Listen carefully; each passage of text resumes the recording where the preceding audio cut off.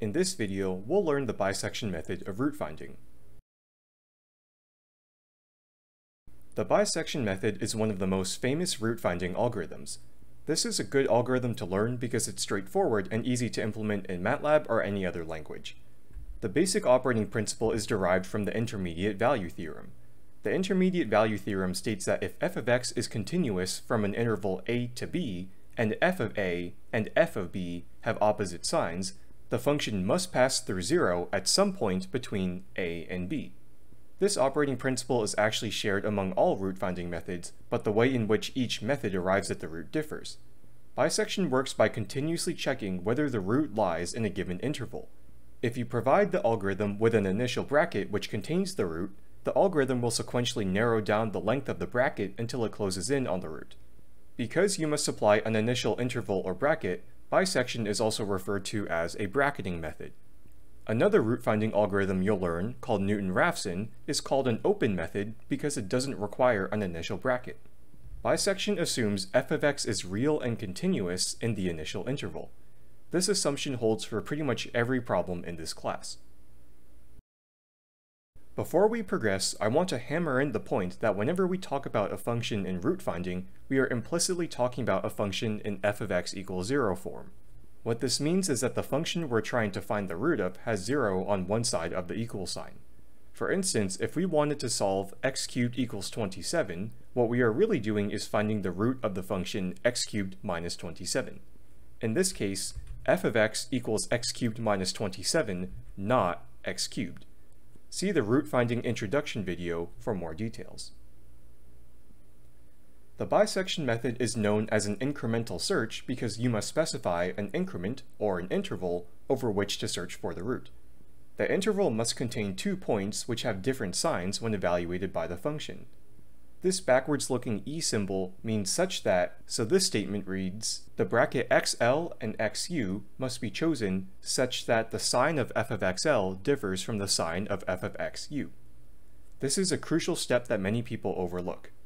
Next, you assume the root is located somewhere within the interval. The interval is then halved or bisected, and the algorithm looks for the subinterval which contains the sign change.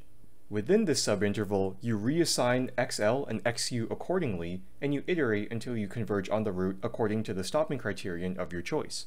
Let's take a look at bisection visually. Let's say we want to find the root of this unknown function f of x. From the plot, we can see that the root occurs just after x equals 50. For our initial guess, let's choose a conservative bracket. xl equals 0 and xu equals 100. We see that f of xl is positive and f of xu is negative, so we've correctly chosen an initial bracket since there's a sign change. An initial bracket of, say, xl equals 0 and xu equals 10 would be invalid because f of xl and f of xu are both positive. This means the interval either contains no roots or an even number of roots, but the algorithm isn't advanced enough to tell the difference. We then have the initial bracket and assume that the root lies at the midpoint of the boundaries. So we get 2 subintervals, one from 0 to 50 and one from 50 to 100. We keep the subinterval which contains a sign change and discard the other. In this case, the interval 50 to 100 contains a sign change, so our new bounds become xl equals 50 and xu equals 100.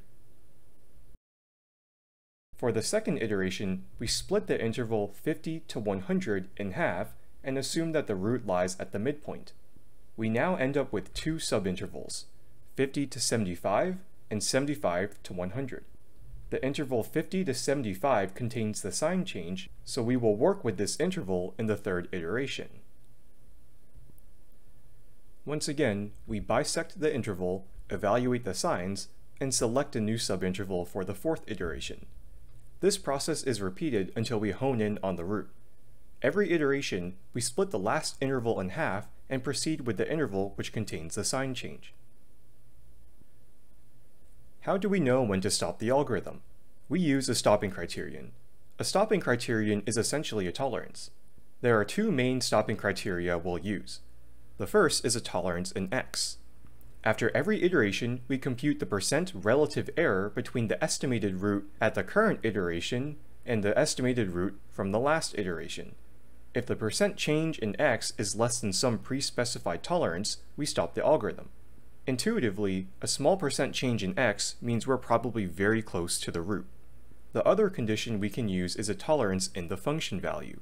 After every iteration, we evaluate the absolute value of f of xr. If it's less than or equal to some tolerance, we can stop the search.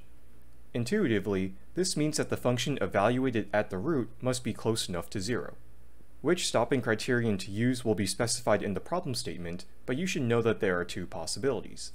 In general, I prefer a tolerance in x because the formula removes any issues of scale that may arise, but it's really personal preference. An interesting property of bisection is the ability to calculate the maximum number of iterations needed to converge. Suppose you give the algorithm an initial interval xl to xu. We know that the bisection method continuously cuts the length of the interval in half. After the first iteration, the interval is halved. This means that the absolute error between the true value of the root and the estimated value of the root produced by the first iteration is also cut in half. After the second iteration, the interval length and the associated error are halved again, and so forth. This pattern can be expressed by this equation, which says that the true error in the nth iteration equals the length of the original interval divided by 2 to the n. If you solve this equation for n, you get the following equation, which defines the max number of iterations needed to reach a certain true error allowance. For example, let's say you picked xl equals 2 and xu equals 10. We'll assume that these are valid initial guesses. We also know that a true error of less than 0.0001 is acceptable. If you plug the numbers into MATLAB or any other calculator, we get nmax equals 16.2 iterations. We can't have 0.2 iterations, so we have to round up to the nearest integer, and we have nmax equals 17 iterations. This formula actually represents an upper bound on n because the algorithm may converge to a sufficiently accurate answer before you reach the max number of iterations. Knowing how long the process will take in advance is handy, especially if you're trying to decide whether to use bisection or another method. Because the error in the current iteration is half the error in the previous iteration, the bisection method is said to exhibit linear convergence.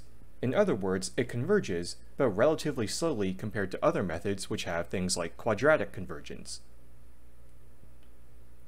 One of the greatest benefits of bisection is that it will always converge to the root if the initial guesses are valid. This is because of the incremental nature of the algorithm. However, this can mean that the algorithm is slow if you provide an incredibly wide initial interval. Another pro of bisection is its logicality. No matter what the function is, you know how the algorithm will perform. This can be a double-edged sword when it comes to large or complicated functions. While you may know how the algorithm will operate, you will also know that it will be computationally expensive. Finally, you can compute the max number of iterations it'll take to reach a certain error before you actually run the algorithm. To summarize, the bisection method requires two initial guesses which bracket the root. These initial guesses must be made such that the sign of f of xl and the sign of f of xu are opposite. If so, then the bisection method is guaranteed to converge linearly. Finally, you can calculate an upper bound on the number of iterations it takes to attain a certain true error a priori. See you next time.